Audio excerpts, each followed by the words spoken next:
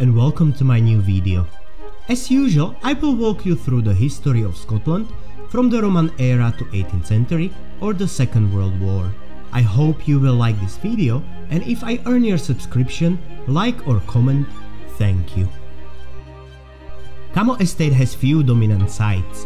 First is the water tower, built in the early 19th century. This unique landmark is a testament to the skills of Edinburgh early architects. Its water tank can hold 1500 gallons of water for the surrounding farm, steading and the stables.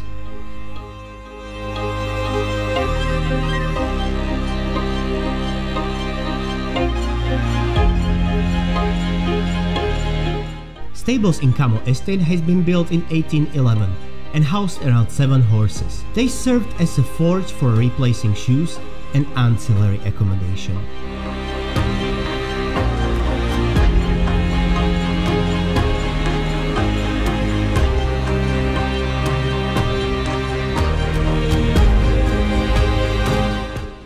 Cammo house build starts in 1693 by John Menzies. This glamorous mansion was constructed to look over a vast landscape of trees, avenues and gardens. It's hard to imagine that this house in his best days consists of 20 rooms, kitchen pantries, cellars and many more. After being destroyed by fire in 1979, it has been partially demolished and left as a ruin.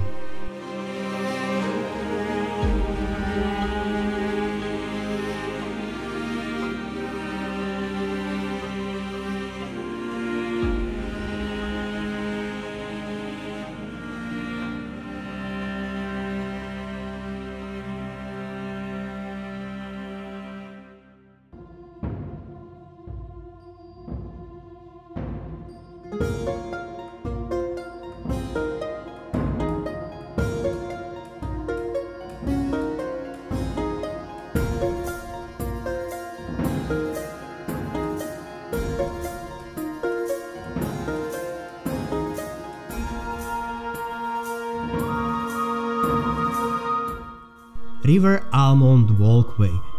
It's a definitely must-visit place in Edinburgh. Passing the 14th century Cramond bridge, which is used frequently by walkers or cyclists.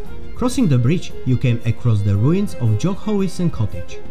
This walk is very easy and leads you towards Fair Afar Mill.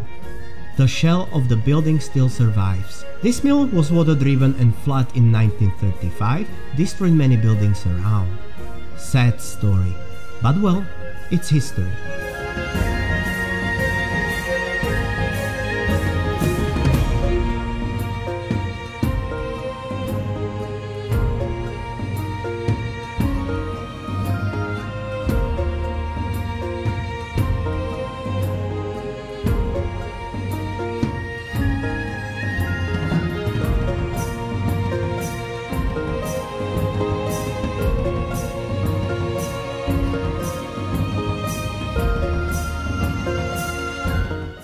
Cramond house itself is spectacular.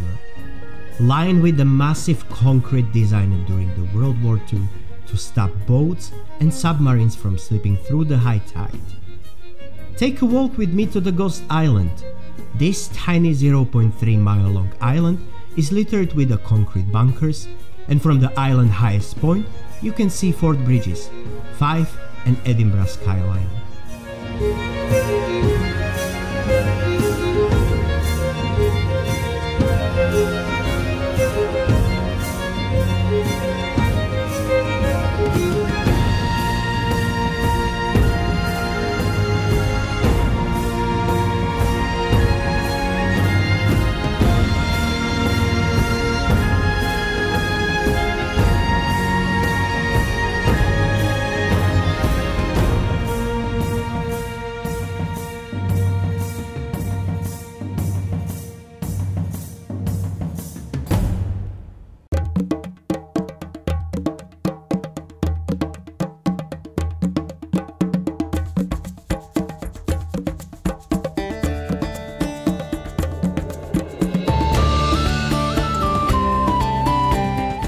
This is not the first time that I visit the Cramond Roman fort.